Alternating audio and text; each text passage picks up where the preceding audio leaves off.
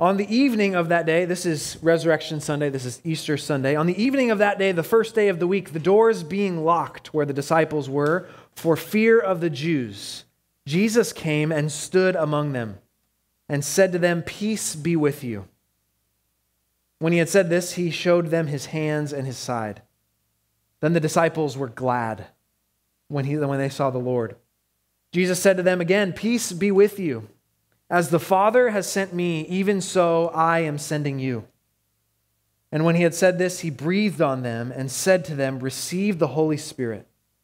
If you forgive the sins of any, they are forgiven them. If you withhold forgiveness from any, it is withheld." Now Thomas, one of the 12, called the twin, was not with them when Jesus came. So the other disciples told him, "We have seen the Lord." But he said to them, "Unless I see in his hands the mark of the nails, and place my finger into the mark of the nails, and place my hand into his side, I will never believe." 8 days later, his disciples were inside again, and Thomas was with them. Although the doors were locked, Jesus came and stood among them and said, "Peace be with you." Then he said to Thomas, "Put your finger here and see my hands. Put out your hand and place it in my side. Do not disbelieve, but believe." Thomas answered him, "My Lord and my God." Jesus said to him, "Have you believed because you have seen me? Blessed are those who have not seen and yet have believed."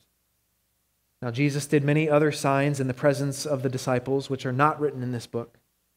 But these are written so that you may believe that Jesus is the Christ, the Son of God, and that by believing you may have life in his name. This is the word of the Lord. Let's pray together. Ask for his help today. Heavenly Father, we're so grateful to be yours. We're so grateful to read this gospel account that you have written through the hands of John and preserved for us today, that we might join in reading about the resurrection of Jesus. Heavenly Father, I thank you so much for the great, rich history that we have of fellow brothers and sisters who testified to the truth of the resurrection and celebrated it every day of their lives. Lord, I'm even reminded of that as we sang that hymn. Maybe the oldest hymn that we sing, a hymn that dates back to like the year 700. Lord, a reminder that what we do as we gather here today is not anything new, but it is something rich, something that your people have been doing for centuries upon centuries. It is to gather and hear your word, remember the crucified and risen Savior in Jesus, and celebrate together. Lord, what an honor it is to gather as your people today. We pray that as we come to your word this morning, that you would be our teacher. That, Holy Spirit, you would open our eyes that we might see you. Open our ears that we might hear you. That you would exalt Jesus before us, that we might leave here worshiping him. We need your help today, we pray in Jesus' name. Amen. Well, not too long ago, a little over a month ago, on July 29th, there was a very large lottery drawing that happened for a lottery prize of $1.34 billion. That drawing happened on July 29th. A winner was chosen. And the last I checked, up until this point, that winner has not come forth to claim their prize. A winning ticket was drawn in the state of Illinois, and it has gone unclaimed. Now, I've read that it's not uncommon when there's a lottery prize this large that it takes a little while to process and figure out, like, what am I going to do with $1.34 billion? But there's also a decent chance that someone bought a lottery ticket and put it in a drawer and forgot, and is just walking around, going about their business, having no idea that they just won $1.34 billion with a B. Someone could be walking around the state of Illinois just doing their mundane life, not having any idea of the good news that they've won $1.34 billion. And the clock is ticking because they only have a year to claim it. That's insane to me. to think about the idea that someone could be walking around just not knowing the news, the good news. And yet we see that happening right here in John chapter 20. The disciples, on the greatest day in all of human history, the resurrection of Jesus Christ, they are living in absolute fear, in hiding, precisely because they have not heard the news. Jesus is alive. He has resurrected. That is a fact. And yet the disciples are living their lives as if he is dead simply because they haven't heard the news. There are so many people today walking around, living their lives exhausted, striving, in fear, precisely because they have not heard the news of who Jesus is and what he's done. In fact, there are also many today, maybe some of us even here this morning, that claim to be followers of Jesus, but are living our lives exhausted, striving, afraid, in hiding, worried, because we've forgotten the good news of who Jesus is and what he's done. Jesus comes to his disciples to announce this news to them in person, in the flesh. His desire is that they might believe everything that he has said about himself, that they might believe he is the promised Messiah. He is the one who has saved them from their sins. He is the Lamb of God who was slain for the forgiveness of their sins. He is the God that has resurrected from the dead and will ascend back to the Father. His aim is to show them, I am not dead, I am alive. And so he goes to deliver this news himself. And everything hinges on the disciples believing the news that he brings them. As we pick up in John 20, we see that the Jews are locked away and hiding. The doors are locked. It tells us very precisely, John knows he was there. They were doing so because they were afraid of the Jews, the ruling authorities that came and put Jesus to death. At least that's how they're thinking it in their minds. If they would come after the one we followed, how much more might they come after us? But we know from the words of Jesus, it wasn't the Jewish authorities that killed him. Jesus said, no one takes my life from me. I lay it down of my own accord. And I may take it up again, which he has. But the disciples are afraid of the Jews, so they go into a room and they lock the doors and they hide. And they're in fear. And I don't know what they're doing. They don't have football to watch on a Sunday. They don't have their phones to entertain them. They're just sitting there. I don't know what they're doing. They're just in hiding, worried, fearful, not knowing what to do next. And then we're told in John's account, it says the doors were locked and Jesus came and stood among them. He seems to be saying Jesus didn't come with like secret knock on the door. It's just one moment he wasn't there and the next moment he was there. In the same way Jesus passed through his burial clothes, it seems as though he's now passed through locked doors and just appears before his disciples who are afraid. And he says to them, peace be with you. Peace be with you. Now, when Jesus says, peace be with you, it's not simply a greeting, as if you haven't seen someone in a long time and you say, hey, I don't know, we don't greet each other this way, but peace be among you. Like, no, we know, but that's not what Jesus is doing. He's not just giving them some, polite greeting, as if like, hey guys, it's been a couple days, peace be with you. No, he's making an announcement to them. He is actually pronouncing a blessing upon them. He is actually giving them something. He's communicating something to them. In fact, Jesus had said this earlier in John chapter 14. He had said, peace I leave with you. My peace I give to you. Not as the world gives do I give you. Let not your hearts be troubled, neither let them be afraid. Jesus had told them earlier, I'm giving you my peace. Don't be afraid. And now he comes to them. They are very much afraid. And he says to them, peace be with you. He's pronouncing a blessing of peace on them. And now when he says peace, he's meaning something far more deep than we tend to think when we say peace. When we say peace be with you, we usually just mean like, hey, hope you feel good and aren't worried about things and just good tidings to you of some sorts. But when Jesus says peace, he is actually announcing something. It's the great compliment to what he said on the cross as he died. It is finished. And because it is finished, he now can say, peace be with you. Primarily to mean, I have accomplished peace with God on your behalf, and now in my resurrected body, I pronounce it to you. It is yours. You are now accepted by God. You have restored relationship with him. Peace be with you. Not just glad tidings and good feelings, but actual restored relationship with God the Father, because it is finished. So he shows up and he doesn't waste any time. Simply tells them, I finished the work, and guess what? Now here's the blessing. Peace is yours.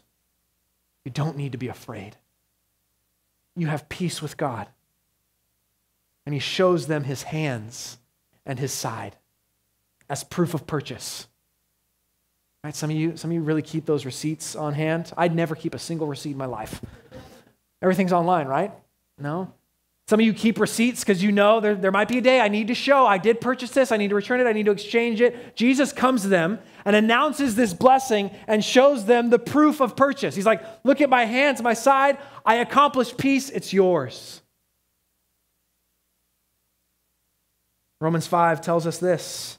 Therefore, since we have been justified by faith, by believing in what Jesus has done, we have peace with God through our Lord Jesus Christ.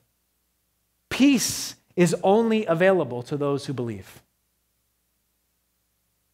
Peace with God is not something that every human being has a claim on, has access to. It is only through belief in Jesus.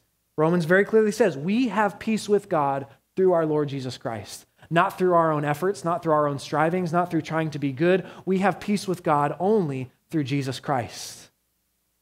And so he comes to announce it to them.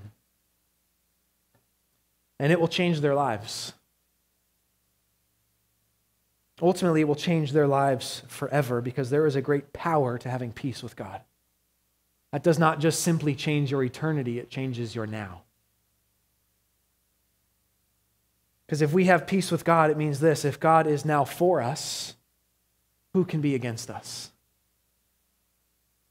Church, if we would believe that because we have peace with God, it means that God is now for us and not against us for those who believe, that will fill us with confidence as we walk about our daily lives, knowing no matter who comes against us, no matter who doesn't like me, no matter who says a false word about me or slanders me, or doesn't approve of me, no matter who may come against me, I can know for a fact, because of Jesus, God is for me. I can endure rejection.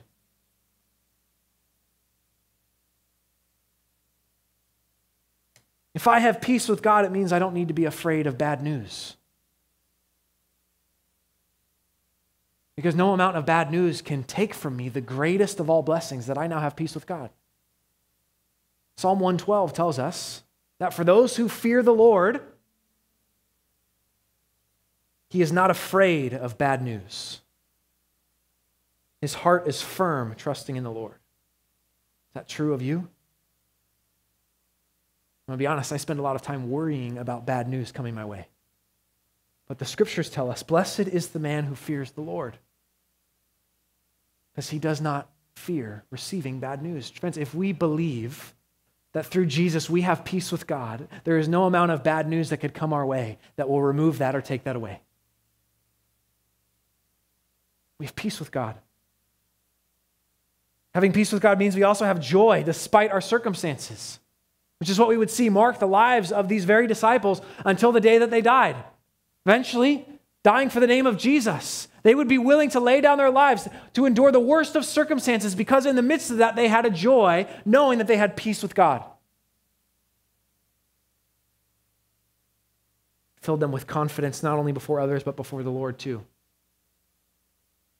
So Jesus appears to them in the midst of their fear and he says, guys, this is what I accomplished on the cross, and now I bring it to you. Here it is. Enjoy peace with God. In case they missed it, he repeats it again for them. One of the most generic sentences in the Bible, then the disciples were glad when they saw the Lord. They go from being locked away, terrified. Jesus died. The guy that they spent the last 3 years giving everything for, following, thinking this is it, this is the Messiah. He's now dead in the grave. They're terrified. And then he shows up, and it says they were glad. Sometimes things don't come through in the English language quite as well as how they're originally written. This is communicating that they were overjoyed. They've been transformed by seeing Jesus. They are filled now with joy. Their sorrow has turned to joy, which Jesus promised in John chapter 16. He says, you mourn right now, but I'm coming to you, and your sorrow will turn to joy. And it's happening right here. And so he repeats to them again, peace be with you.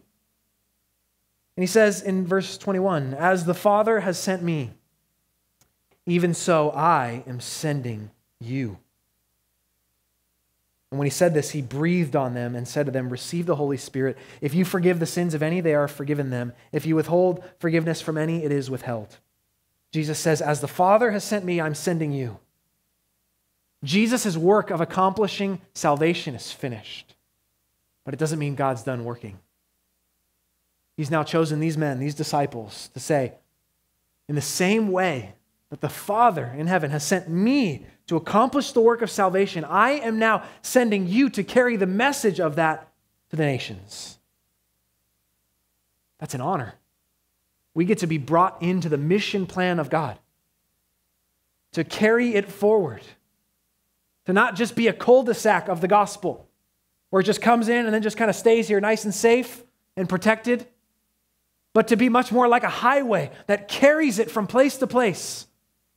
It says, even as I've been sent, so I'm sending you. And I'm sending you with power and authority. Now, there's many scholars that say that this act of sending the disciples is very similar to a Jewish concept in this day and age. A Jewish concept of something called, I'm butchering this because I don't speak Hebrew, so if anyone does in here, well, none of you do, so here we go.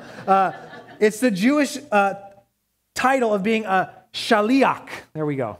Okay? A shaliach was someone that a master would choose to carry out their affairs as they're approaching death. They would have the authority to make any decision for them. They would have the power to make that authoritative decision. And it was considered that when you are dealing with that person, when you are dealing with the shaliach, it is as if you are dealing with that person who sent them. Because they now hold all of the power and all of the authority. But it was very important that as this person was assigned, they were given the rightful power and authority. And there are many, many scholars that say that is exactly the idea, the concept that Jesus is unpacking as he sends these disciples out. Essentially saying, I am leaving, but I am giving you all of my power and all of my authority. So much so that as people deal with you, as they hear from you, it will be as if they are dealing and hearing from me.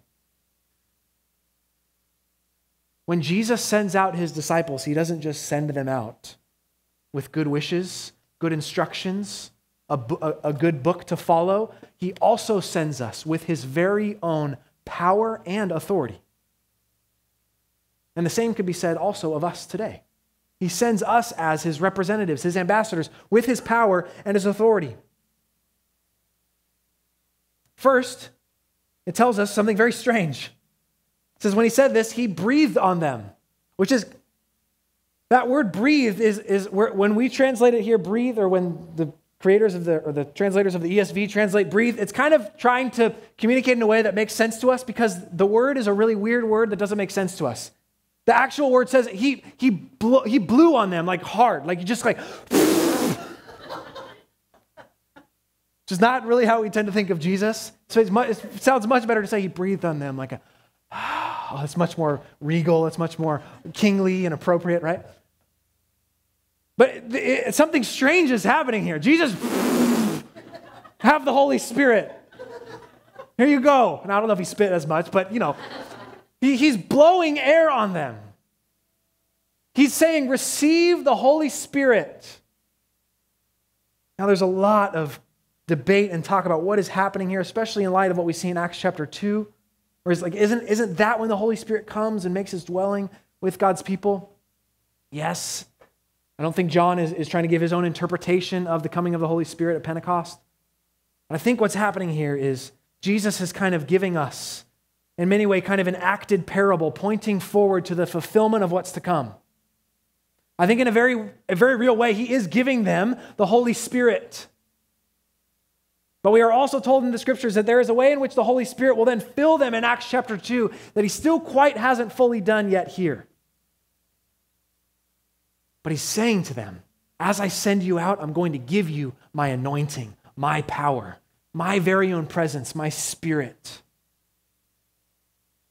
And it's going to come in fullness very, very soon. And he also gives them his authority. Look at what he says. If you forgive the sins of any, they are forgiven them. If you withhold the forgiveness from any, it is withheld. He's essentially saying to them, seems like you have the authority to declare whether someone is forgiven or not, and whether they have rejected Jesus and are not forgiven. Now again, there's lots of different interpretations that have come from this. In fact, here in this very verse, you'll have a very distinct dividing between the Roman Catholic Church and what we would believe.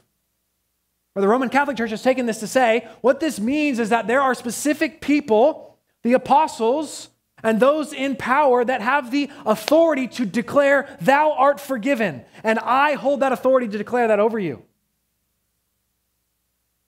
But the tradition of Christianity that's carried this forward has said that's not so much a pronouncement of giving forgiveness, but more this idea that as the church, God has given us the gospel. He has given us the authoritative way through which someone's sins are forgiven. It is through believing in Jesus. And as the church, we've been given the ability to say, that right there is a genuine confession of faith, therefore your sins are forgiven by Jesus. And that right there, that is not a genuine confession of faith in Jesus. So I can know, based off what the Bible says, your sins aren't forgiven. Not because I have the authority to do it myself, but because I can declare, based off of what God has told us, that that's not true faith in Jesus. Therefore, your sins are not forgiven. This is part of what we do as we've talked about this as we finish John. We're going to start approaching church membership and establishing that as a church. This is much of what we do as a church when we welcome someone into membership and we baptize them. We as a church are coming around them saying the confession of faith that they give before us, the life that they live, demonstrates that they are genuinely a follower of Jesus. Therefore, we baptize them. We as a community come along and say, we affirm this person's genuine confession of faith to say their sins are forgiven. Not because we have the authority to dole it out, but because Jesus has entrusted us with the gospel and very clearly showed us the ways in which our sins are forgiven. So when we hear a genuine confession of faith and a life that demonstrates the fruit of that, we can affirm this person's sins are forgiven because this is what God said. Does that make sense? So Jesus is sending them out to do that. This is somewhat the natural outcome of preaching the gospel. As we preach the gospel and invite people to say all have sinned and fallen short of the glory of God, and yet Jesus has gone on our behalf in our place to pay the price for our sins. And if you repent and believe in him, you will be saved. Essentially, there's two responses to that. Faith, i.e. forgiveness of sins, or rejection, not the forgiveness of sins. It is somewhat even just the natural outworking of preaching the gospel. But he's giving it to his people to say, here's my power and my authority. I'm sending you. This is an incredible moment between Jesus and his disciples. But there's one problem. Thomas didn't show up. Thomas, one of the 12 disciples, didn't show up. I'm sure he was invited. I'm sure he knew they were getting together, but Thomas was the guy that says no to the hangout, only to find out later it was the most epic night ever. It's like, guys, wait, what happened? What? Why wasn't I there? You're saying what happened? He probably has FOMO the rest of his life, I'm assuming. Thomas is like, I got to be at everything because I have the greatest fear of missing out. Last time I wasn't there, this happened. Thomas isn't there.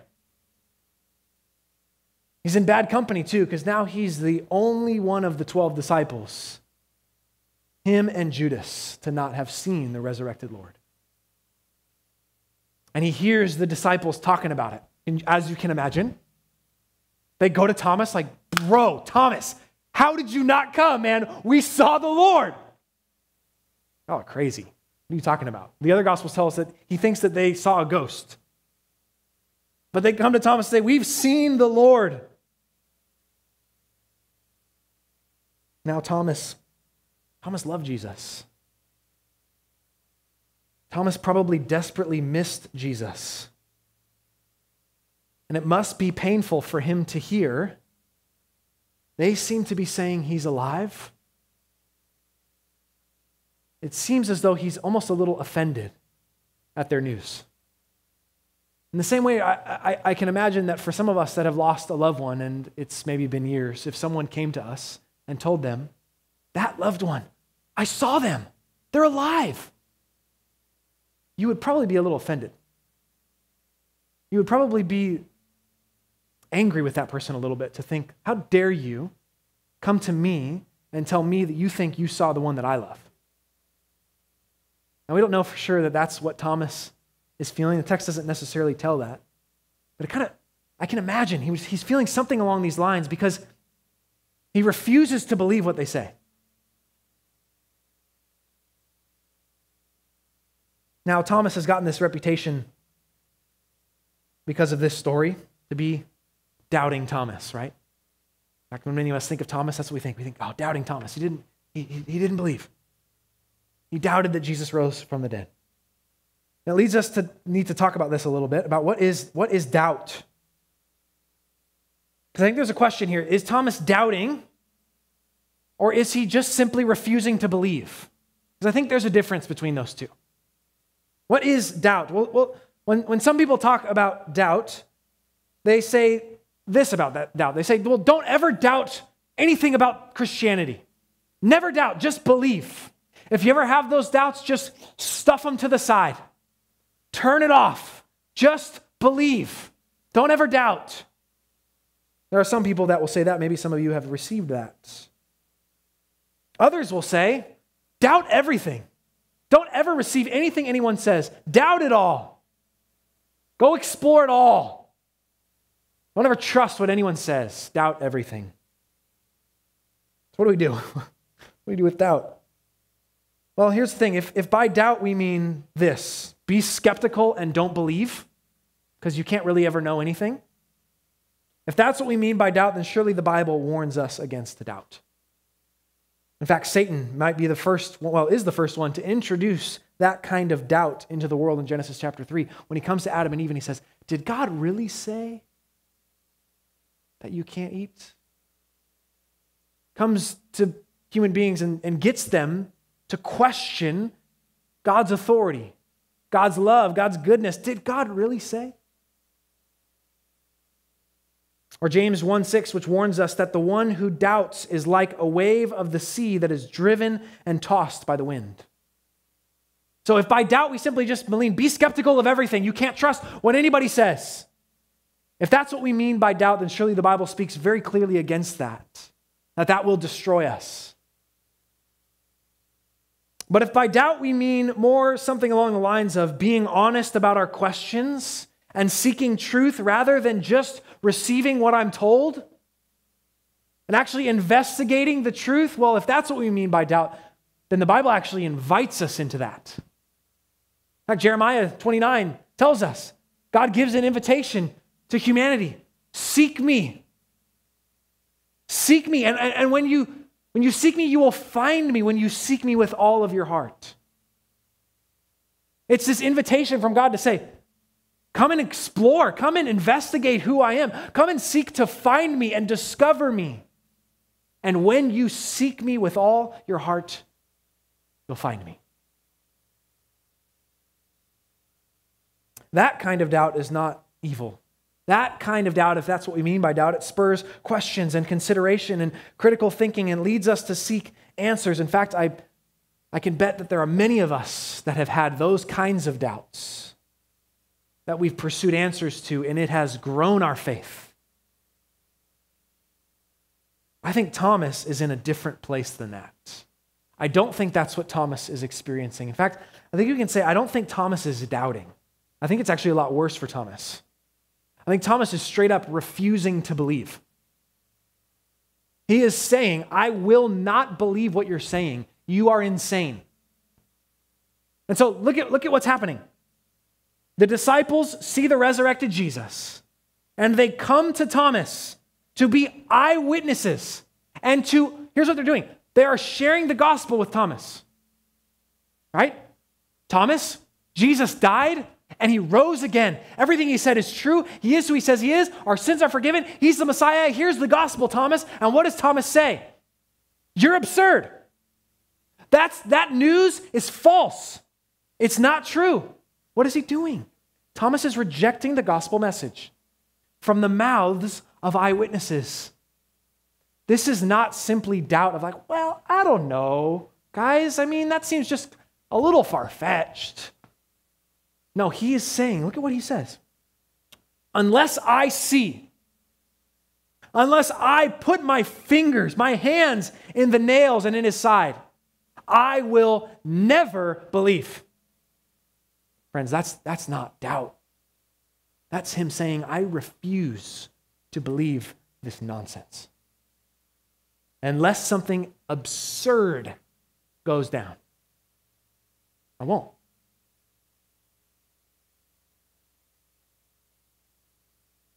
Thomas is only willing to believe on his terms.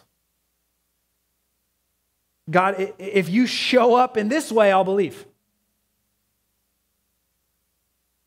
If you do this, God, then I'll follow you. This is rebellion from Thomas. And he's not just rejecting the disciples' message, he's rejecting Christ. He's saying Christ is not risen. Christ is dead. I refuse to believe. He's making God bend to his demands and pass his tests if he's going to believe. Sure, he says, there's a chance I'll believe, but only if God jumps through my hoops, passes my tests. And yet, what's amazing, 8 days later, Jesus comes to meet him in that very place. The mercy and the grace of God. In the midst of Thomas's rebellion and his refusal to believe, 8 days later, Jesus, oh so tenderly and lovingly, recreates the very exact scene Thomas missed out on. They're right back in that room. The doors are locked. So they seem to still be scared. Maybe it's Thomas' influence. Maybe Thomas locked the door when no one was looking. Guys, you say he's risen, but I know they're still looking for us, so lock the door. Jesus also tenderly comes to meet Thomas and recreate the same scene. The doors are locked. Jesus shows up. Says the same thing. Peace be with you. Then he said to Thomas, verse 27, put your finger here. See my hands. Put out your hand and place it in my side. Do not disbelieve, but believe. Jesus knows what's going on in Thomas's heart. He knows it's not, he knows Thomas is not in this place of just he's just so close. He knows Thomas is refusing. So Jesus says, do not refuse to believe. Believe. And he comes and meets him in that very place. In the midst of all of his rebellion and refusal, Jesus comes right there and says, here you go, Thomas. And we don't get an indication from the scriptures that Thomas touches Jesus. It doesn't tell us. If we're to take it at face value, it seems as though Thomas does not need to touch him at that point, but simply falls on his face and says, my Lord and my God. One of the most rich confessions of the identity of Jesus right here. From a man who moments ago was stuck in his rebellion and his refusal to believe. He says, my Lord and my God.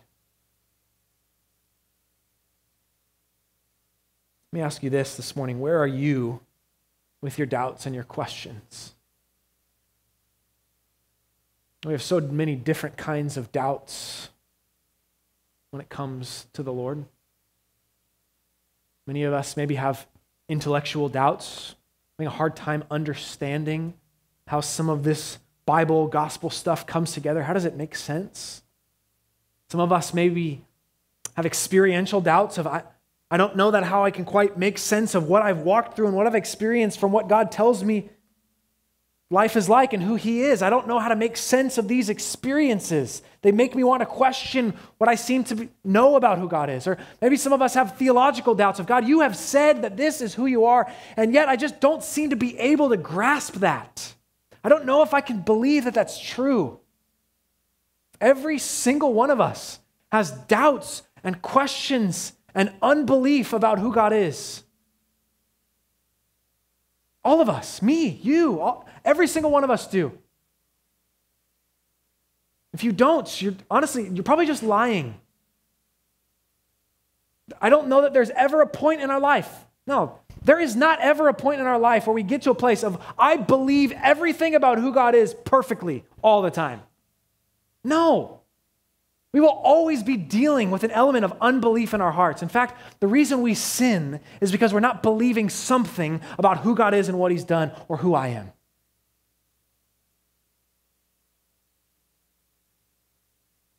So if you're putting all this pressure on yourself to live a life of following Jesus without ever questioning or doubting or struggling or not believing, you're going to get exhausted. The question is, though, what are we doing with those doubts, with those questions, with that unbelief? Maybe we just sit with it. Think, I'm not supposed to feel it. I'm not supposed to think this. I'm not supposed to explore this.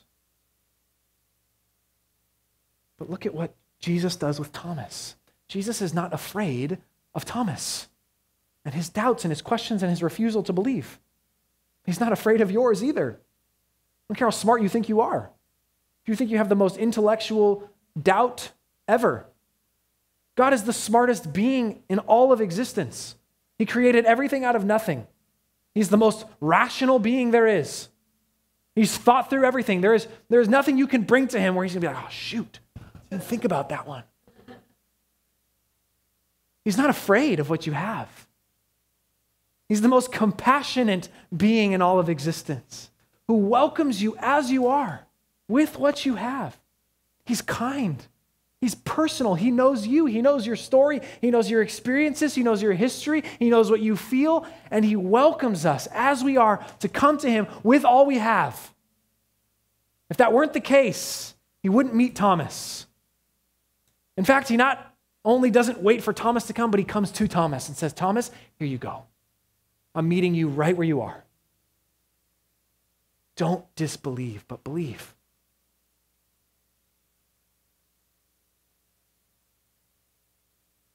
And Thomas does believe, and Jesus gives him somewhat of a gentle rebuke. He says, have you believed because you've seen me? Blessed are those that have not seen me and yet have believed. You know what's so cool about that? If you believe in Jesus today, He's speaking about you. That's amazing. Jesus is saying that there is a kind of believing that's better than the one Thomas experienced. There is a kind of believing that's better than having the resurrected Jesus appear before your very eyes, holding out His pierced hands and His side and saying, don't disbelieve, but believe. Jesus is saying there is a better kind of belief than this one. And it's the ones that don't see me and yet believe. John's been unpacking this throughout his gospel. He's been telling us that the kind of belief that relies on miracles is a faith of lesser value, of lesser, it doesn't have as strong of a foundation. John said this in John chapter 2. That Jesus has been calling people to believe, but based off of what? If you believe based off of seeing miracles, here's what happened in John chapter 2. Now, when Jesus was in Jerusalem at the Passover feast, many believed in His name when they saw the signs He was doing. So they saw the signs and therefore believed. But Jesus, on His part, did not entrust Himself to them because He knew all people. There was a quality to the faith that relied on miracles that Jesus knew wasn't genuine and wouldn't last. The miracles are good for sparking something, catching our attention, drawing us in. But if we have a faith in Jesus that relies upon seeing miracles, that is a weak faith. It can't sustain us. Here's what one person says about this kind of faith. It says, miracle faith is like the caffeine in an espresso. It wakes you up, but then it quickly fades, leaving you tired and still in need of rest. It's also addicting. That's why those who followed him in chapter 2, like we just read, were leaving him in chapter 6. Miracles aren't bad things, but they aren't the best things. The people of Israel all throughout the Old Testament saw miracle after miracle after miracle after miracle after miracle. And they still worshiped idols. Because the faith that rests on seeing miracles, God, if you do these crazy things, then I'll believe. What ultimately happens is we get addicted to that kind of faith, and then when we're not seeing the miracles, we think, God's not even real. He's going to do miracles.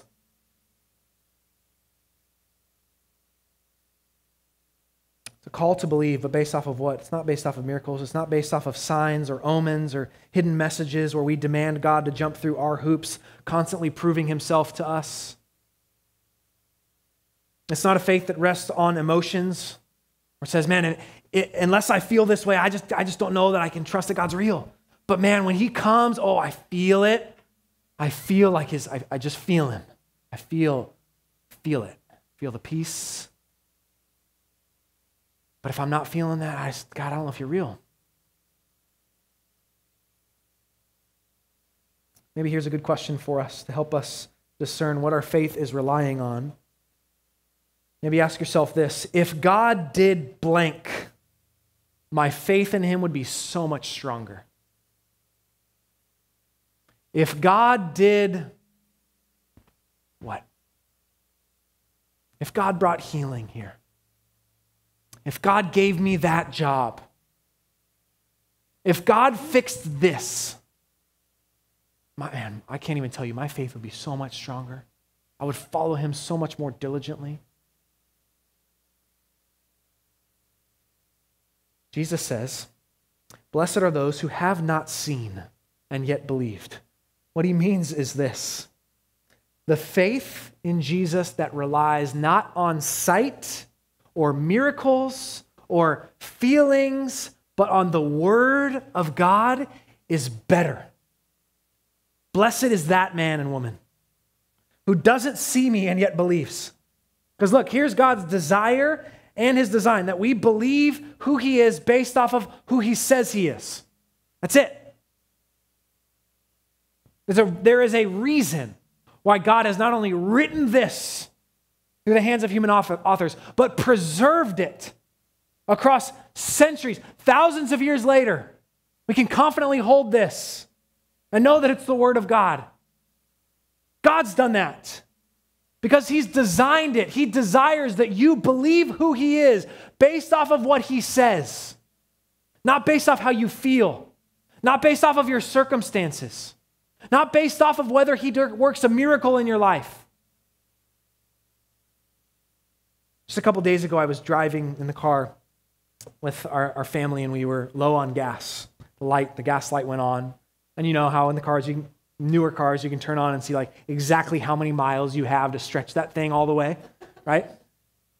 For somewhere, I don't know where he picked this up, but my oldest son has gotten really nervous of running out of gas.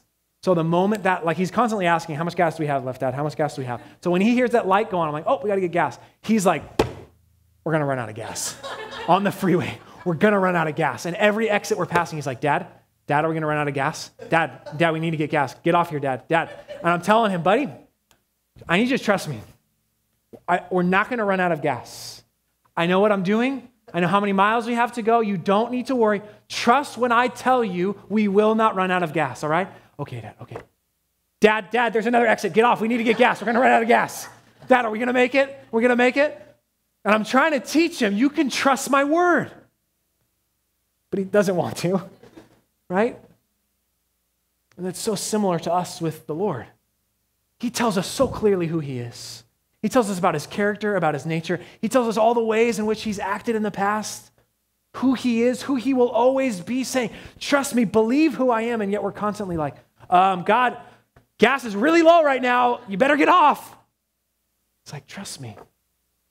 Trust who I am. Even when all the information you're receiving from your five senses tells you something different, you can trust what I've said. You can trust my word.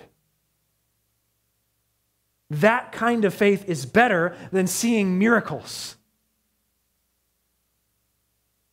It is a gracious and beautiful thing from God to help us believe that way, relying on his word, because his word is true and it is reliable no matter your experience, no matter your feelings, your emotions, your life circumstances, your background. The word of God is living and active. It is trustworthy and reliable. He says, this is the means through which I want you to know me.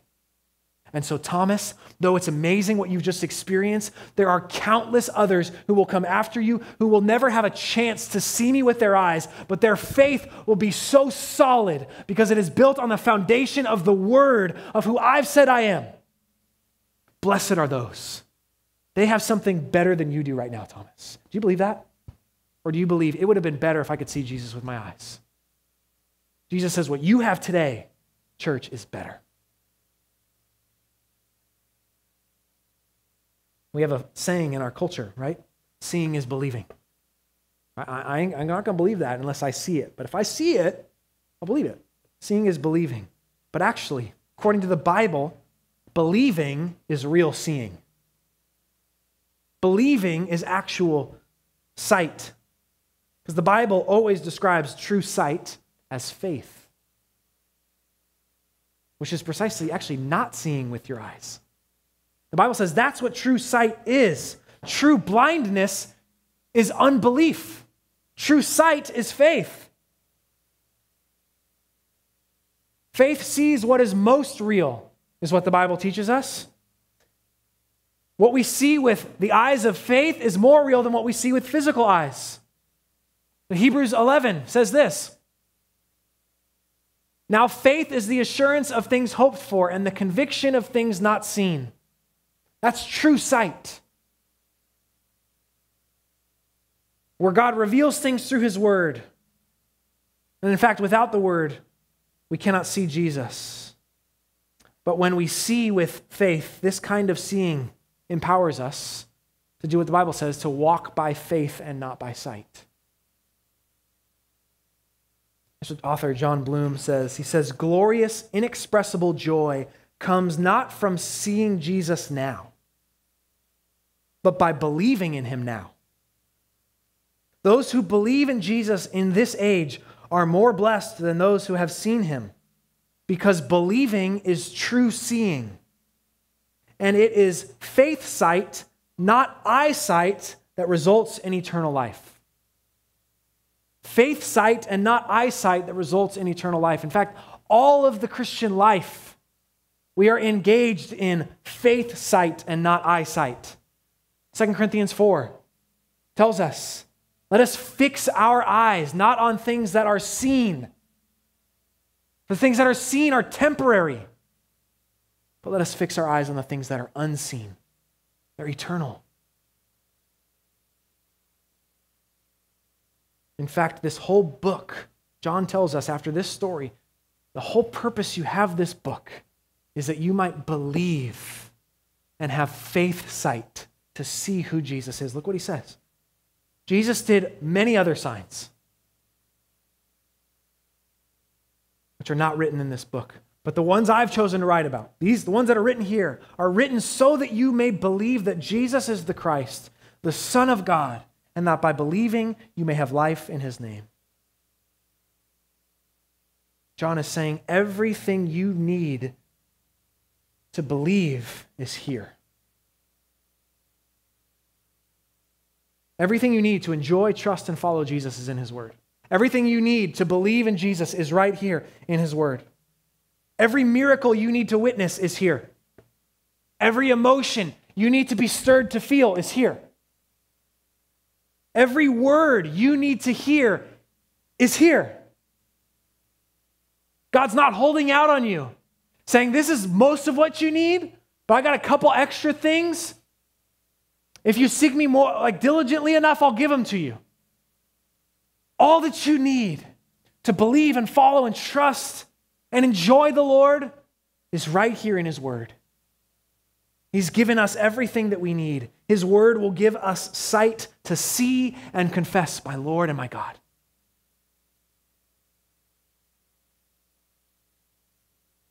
Jesus does not leave us alone in our doubts and in our fears and in our lack of sight. Like he came to Thomas, he comes to you and he comes to me, and he invites us to believe. He comes to us with his sure and steady word. He comes to us saying, I have done everything you need to prove to you who I am, to prove what I've done, to prove how I feel about you, to prove the identity about who you are because of what I've done. And so if you're struggling, come to me. Come to me with your unbelief. It's a beautiful story in Mark chapter 9 of a father who has a son. The son has been possessed by a demon since his childhood for years. It's so bad that when this demon comes over this child throws himself into the fire, throws himself into the water to drown. You can imagine the anguish that a father might be feeling about raising this son, never knowing at any moment he could throw himself to his own death. The fear, the panic, the anxiety, the worry. Jesus comes to his town one day, and a bunch of crowds are gathered around this father with his son. And Jesus comes to inquire what's going on. And this father says to Jesus, here's what's going on with my son. He's possessed by a demon. I've tried everything. I don't know what to do. Constantly nervous and afraid. And he says, if you can do anything, Jesus, please, would you heal him? And Jesus' response, he goes, if I can? If I can do anything, you're saying. The creator of the universe, the one who upholds everything, I hold everything together, I created everything with my word. If I can heal your son? Now, he doesn't say it, I don't think so sarcastically. He says, if I can? He says, I can do anything for those who believe. And his father is very honest. He says to Jesus, I believe. Help my unbelief. With his greatest fear and his greatest worry, the thing most important to him, he comes to Jesus in total honesty and essentially says, Jesus, I believe, but I don't believe. Would you help me? And Jesus heals his son. Jesus doesn't turn away and say, I'll come back when your faith is better. Now, Jesus meets this man right where he's at, where he says, I believe, but Jesus, I don't know. I don't believe too. Help me. And Jesus heals his son. And I think he extends the exact same invitation to every single one of us this morning, wherever we may be at, to be honest, to come to Jesus and say, Jesus, I believe, but man, everything I'm receiving and thinking and feeling, it just makes me, if I'm honest, feel like I don't believe. Help me. Help me. And Jesus is a kind and compassionate Savior who welcomes us just as we are. So would we come to him this morning? Let's pray.